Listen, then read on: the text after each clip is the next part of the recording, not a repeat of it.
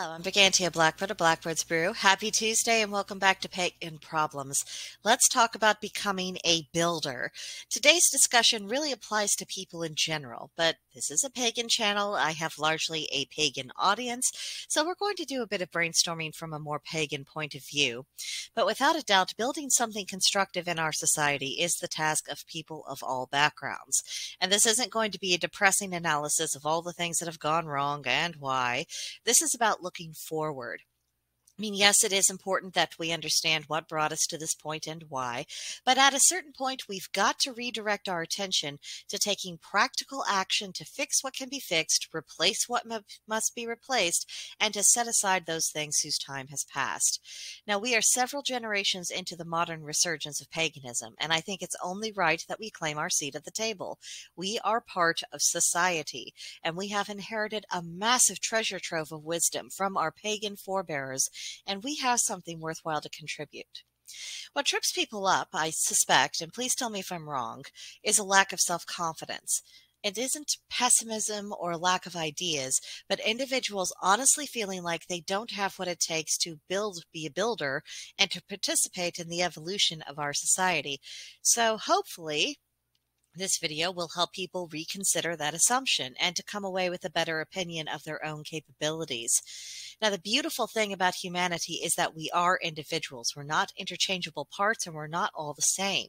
Different personality types tend to have different strengths, and there's all manner of knowledge and skills people can learn. And the result is that we can bring all of that together, and hopefully and ideally we end up getting the right person in the right job, and then once we do that, incredible results can be achieved. Now, I forget the name of what this school was or where it was, but I believe that there was an ancient Arab school. So fact check me, because Middle East, India, I'm not sure. I think it was there somewhere in Arabia, but my memory is a little shaky. But the point of this school is that it had a motto, that in that school, that no fish were expected to fly, no birds were expected to swim.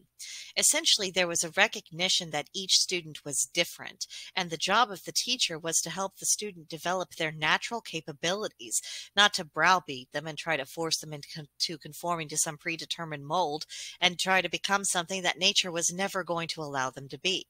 And I love everything about that mentality. It recognizes reality, and it promotes a mindset that encourages the pursuit of the kind of excellence that the individual is capable of. And I see that ideal being embraced by my fellow pagans. We know that not everyone is going to be a witch or a shaman or a priest. Not everyone is going to become a teacher, and not everyone is going to be the next pagan composer, artist, or writer. Not everyone is going to get really deep into obscure knowledge. Not everyone is going to be more grounded and be intensely good at practical application, and not everyone is going to be the person who figures out how to build and fund a pagan temple that people can gather at. But all of us have something we can offer to our community that makes us better and makes us whole. Now, this is where the uncomfortable bit comes in, because we're going to be turning that mirror around to ourselves and facing the reality that our life is not a spectator sport. And we can't just give up on ourselves and just watch as everyone else passes by. We have got to get involved. We've got to get invested. And naturally, it only makes sense that we concentrate our energies in a direction where it will be most productive and produce the greatest results. So, what are your talents? What are your skills and your strong points? What has been your life experience thus far, and what has that experience taught you? And don't sell yourself short on this. Don't be too modest. You have richer soil within you than you may be giving yourself credit for. Excuse me. And most of all, don't worry about trying to replicate what other people are doing or have done.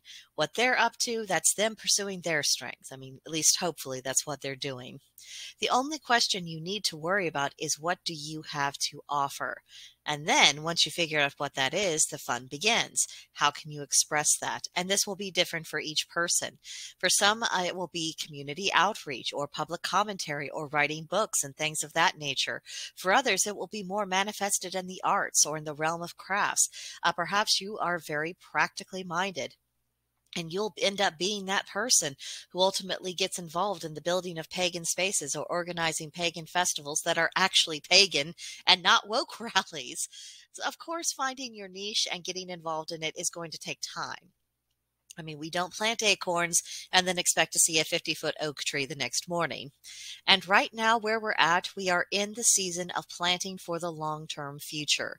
At least that's the signs I've been getting, as well as many of the other pagans in my circle. This is the time when we plant the seeds and begin nurturing that. Harvest will be on down the road.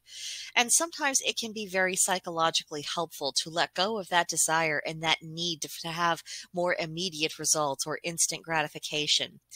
Sometimes this isn't about, overt efficiency of look how quickly I accomplish thing. It's more so about what did I create that is going to actually last. And that attitude is something that will serve many of us very well going forward, that we need to focus on bringing our best qualities and our talents to build something that is going to last, that is going to be worthwhile over that long period of time. So, what will you choose to do?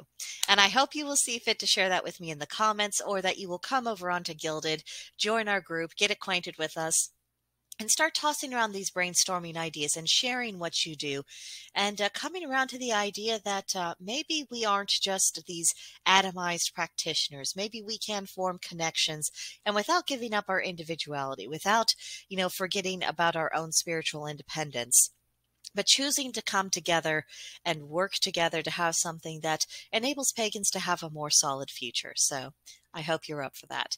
But that will do it for this video, and I will see you next time. Bye.